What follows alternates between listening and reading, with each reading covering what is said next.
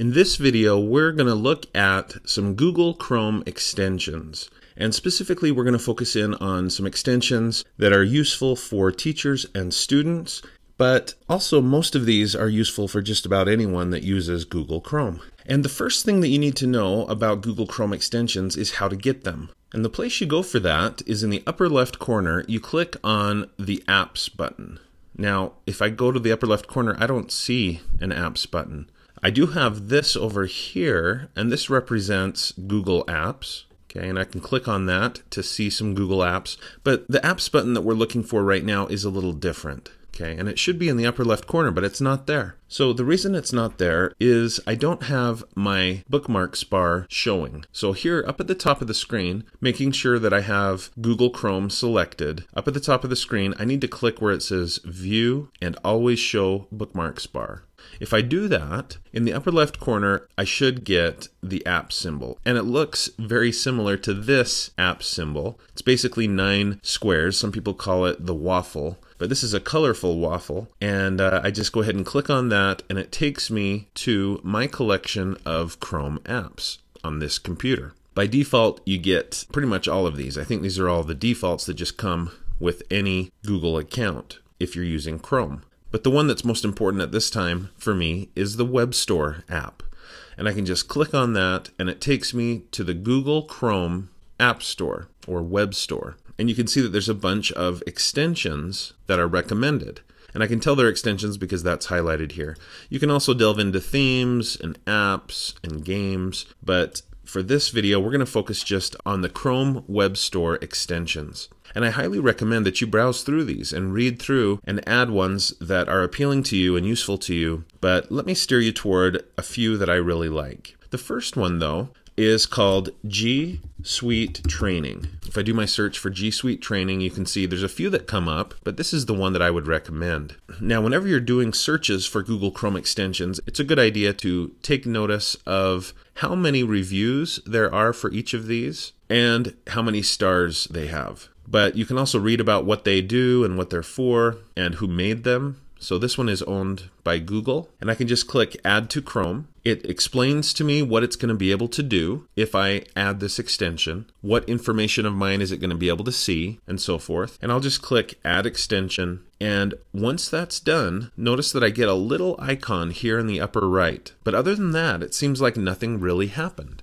But that symbol there, that is an extension, and at any point I can click on that to get some options, to go to the G Suite Training, and other things. Okay, so now that I've added that, what is it good for? What does it do? Basically, to show you how that's useful, the G Suite Training, I need to jump into my Google Drive or to Google Calendar or one of these major Google apps. So I'm going to go to Calendar. Now here I am in Google Calendar, and you can see in the upper right corner it says What's New in G Suite? And this is all based on that extension that I added. I can find out what's new in G Suite, and this is just ready to teach me what's new in Google Calendar, in Google Drive, and pretty much all of G Suite. And so going forward, let's say I'm using Google Calendar and I'm just not quite getting how to use it. All I have to do is go up here, and I could click here on the extension symbol, or I could click on this. This symbol appears only because I installed this G Suite Training extension. But I could click on that,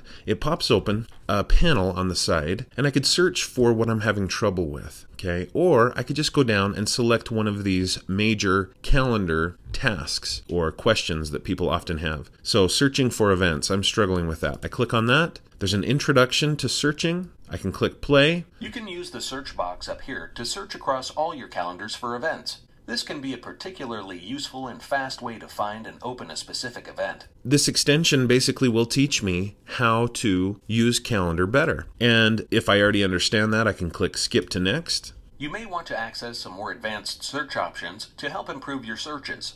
Click this button to open the advanced search options.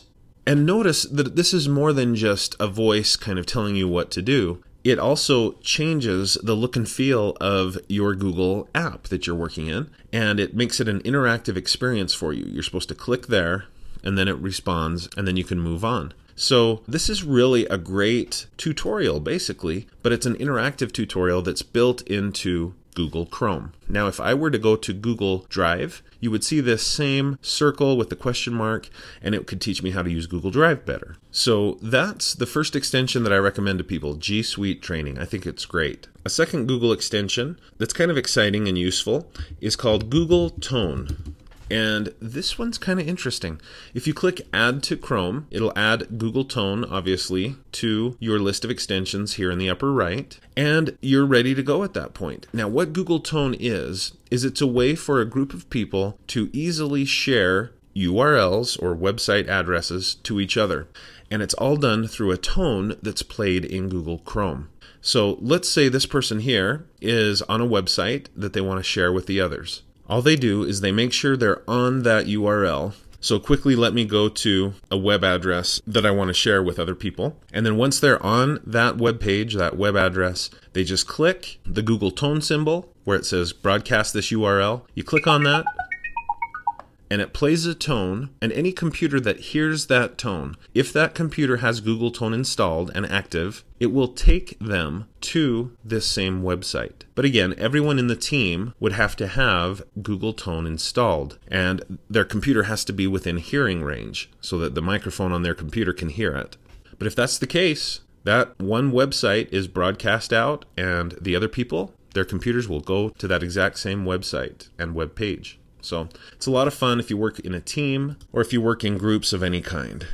All right, the next extension we're going to look at is called goo.gl, and many of you are already familiar with goo.gl or Google. It's a URL shortener. And there's various versions of this that you can get. This is the one that I'm going to get. I'm going to click Add to Chrome and Add Extension. And now with this extension added to my Google Chrome, what I can do is, let's say I'm on a website and I'd like to share that website with others, but maybe I don't want to use Google Tone. Maybe that tone would be too distracting, or maybe I'd like to share it with people later, not in this moment right now. And let's say this is the web page I'd like to share. Now, right now it's nice and short, classtools.net. It's a wonderful website, and that URL is perfectly small and easy to share. But what if I start delving into this website and I come across a URL that's much longer, much harder for my students to maybe type in on their own into a computer, or maybe I just want to have an easy short URL that I want to share in a newsletter that I'm sending home to the parents or whatever.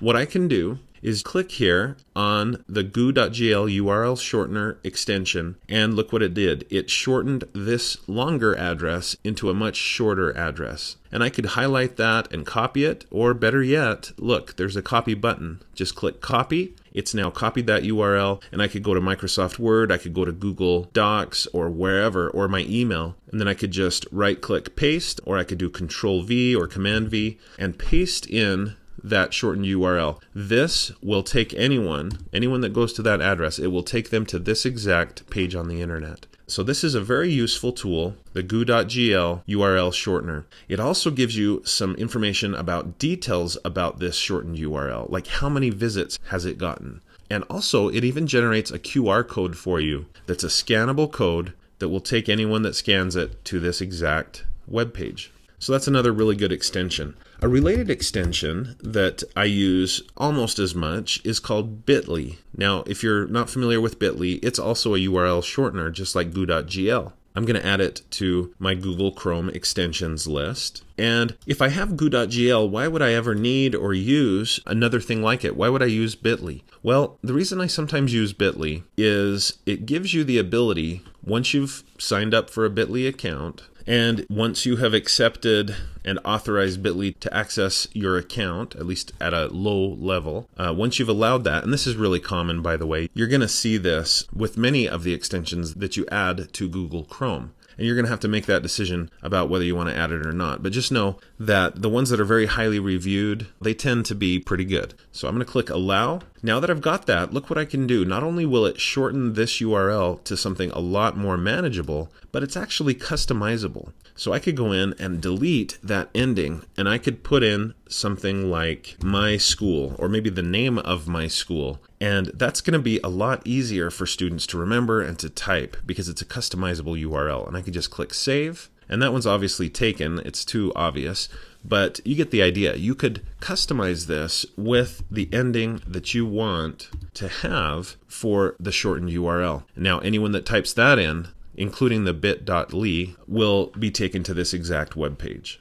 Okay, so we really have 3 extensions here that do similar things. They help other people get to a specific web page, but each of them has its own superpower or great feature that makes it worth considering. Okay, next up, I'm going to jump back to the Google Chrome Web Store and do a search for an extension called PrintFriendly and PDF. Okay, so there it is, PrintFriendly and PDF. Add to Chrome, add extension, and this one is wonderful, especially if you're conscious about trying to save money, trying to save ink specifically, because what this does is it allows you and helps you to print in a way that is environmentally friendly and saves you money. So for example, let's say I'm on the wallstreetjournal.com and I would just like to print this homepage. Okay, now if you've tried doing stuff like this before, you know what some of the problems are going to be. When I click print, you know, look at that. It's going to print ads, and that's a lot of ink. All that black and the red, okay, and there's an ad over here, and all of these images, they're nice, but it's going to take up so much ink to print this document. So instead of just clicking File Print or printing some other way, I'm going to go here where I have my Print Friendly and PDF. When I click on that, I can start clicking on items that I don't necessarily want to print. So I don't really want to print that image, or this one, or this one, or this one, or this one. And you can just go through and you're taking out images, you're taking out ads sometimes, and also sections. Okay, this video, it's not going to print obviously, so I'll just click to delete that. And so you can really clean up a web page that you want to print. Now this may not be the best example, it's a bunch of headlines, but you get the idea. You just leave intact the parts that you want to actually print, and then click print, and it'll print it out, minus all of the photos and the ads. The other thing you can do is you can quickly and easily turn this into a PDF. So you can click PDF. Watch out for this button here. That's just an ad. Same with this. This is the real download your PDF button that you're looking for. So click on that and it's going to download a copy of your adjusted print page, and it's going to download it to your computer so that you could send it to someone else to print or to use. All right, so that's Print Friendly and PDF. I really like that one. Saves a lot of money and printer ink. Our next extension is called Extensity, and Extensity is an extension that controls extensions. Kind of an interesting idea. But after I add that, what it enables me to do is anytime I want to, I can click on this Extensity symbol and I can turn off extensions that I don't think I need anymore, but I'm not sure. Or maybe I don't need them right now. Now, why would this be useful? The reason why is because if you end up using a lot of extensions and adding them to your Google Chrome, pretty soon you're going to end up with, 50, 60 of these littered all over your Google Chrome bookmarks bar and all over the place. And it can become a little distracting and a little overwhelming to have so many. So why not turn off ones that you don't need right now and probably not for the near future? Just switch them off. You still have them, you can still use them, but in order to use them, you'll have to click Extensity and then enable them again. So for example, if you're working by yourself, you probably don't need Google Tone, but then once you're back with your team, you could re-enable Google Tone. You can also just turn off all extensions with one click and then turn back on the ones that have been recently active, and it'll turn all of those back on, and then you can just add the others anytime you want. There's a few other things that you can do with Extensity, but that's really the power of it and the most useful thing about it. Okay, next up, probably my favorite of all of these. It's called AutoTextExpander, and I just love this. It's a great time saver for teachers and really for anyone that uses Google Chrome to type a lot. So I'm going to add this AutoTextExpander, add to Chrome, add extension, and there it is. You can barely even see it. But what this is, this AutoTextExpander, anytime you want to use it, of course, you click on the extension symbol and it takes you here. And what this is for is it's for making keyboard shortcuts that you type in a couple of characters or 3 or 4 characters, and a much larger amount of text is automatically thrown onto the screen. And so this is especially good if you teach online courses or if you send out emails in Gmail that have the same phrases over and over. So you can see now that I have this set up, anytime that I type BRB in that exact order, it's going to translate that into Be Right Back. Now I can create my own as well. So I can click here where it says Add, and I could type, okay, anytime I put ZZZ in a row, those 3 letters, then I want it to say, don't forget to study for Friday's test. So if that's something that I send out a lot to my students, you know, I can just have that typed in, have it ready to go, and I just type ZZZ, and it will print that on the screen, and I'll be able to easily and quickly email that out or post it to a website or whatever I want to do with that text. I need to make sure I click Save, and then I can just close that tab, and that shortcut is saved here into the AutoTextExpander. You can see there it is at the bottom. So I'll be honest, that's probably my favorite of these. I use it the most. But this last one that I'm about to show is pretty sweet too. It's called Awesome Screenshot. Now, many of you know already there's lots of different ways to take a screenshot. You can watch my other tutorials to see some of those ways to take a screenshot, but this one is nice because it's built right into Chrome once you've added it, obviously. So I'm going to add extension, and here it is. It looks like a camera lens. And now that that's installed as an extension, anytime I'm on a website, I'm going to go back to Wall Street Journal, but anytime I'm on a website that I would like to maybe capture just part of it and, you know, maybe use it as part of a presentation or, you know, something I want to share with others, I can just screenshot it. And yes, I could use the Mac keyboard shortcut in this case, or if I'm on a Windows computer, I could use the snipping tool and things like that. But if I'm using Chrome, why not just go up here, click the camera lens, and I can choose Capture Visible Part of Page. I can do even a delayed capture. So it'll do a little countdown and then it'll capture. Okay, so 3, 2, 1, and then it'll just take a picture of whatever it sees on the screen. You can also capture a selected area. You can capture an entire page, and there's other options as well. You can even screenshot your desktop, which is nice. In this case, I'm just going to capture the entire page. Now look what it does. It even scrolls down. It's going to scroll down and it's going to capture everything. Okay, so this is really one of the best features when you do capture the entire page. Once it's done with that, it takes you to a screen where you can make some edits. Okay, so here it is. It captured the entire screen. It's kind of huge. I can now make some edits to this. For example, maybe I want to crop out some of it. It turned out to be bigger than I expected, so I can use crop, click and drag, and let go. And I can even adjust at that point. Okay, maybe that's really all I want. Is that. Now I can click crop and it's cropped it down to a manageable size. I can also annotate a little bit here. So I could use a pen to maybe underline different things, and I can change the color if I don't like red. I can also add shapes, and there's a couple of different shapes that I can choose from. I can add arrows to point things out to the students. I can even put in text if I want to. Just click, type in the text that I want to add to this screenshot, and you know, there's so much more that I can do with it. When I'm done, just click done, and it becomes a downloadable image. Yes, I could save it to my Google Drive account by connecting to Google, or I could just click local save. So this will save it as an image on my computer.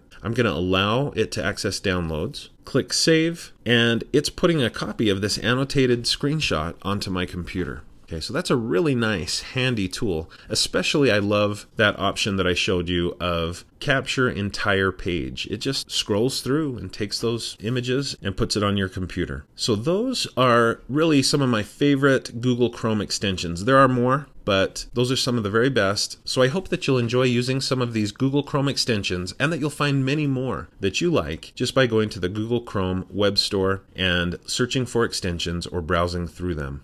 So thanks for watching, and please consider subscribing to my YouTube channel for more videos about technology for teachers and students, and watch for a new video at least every Monday.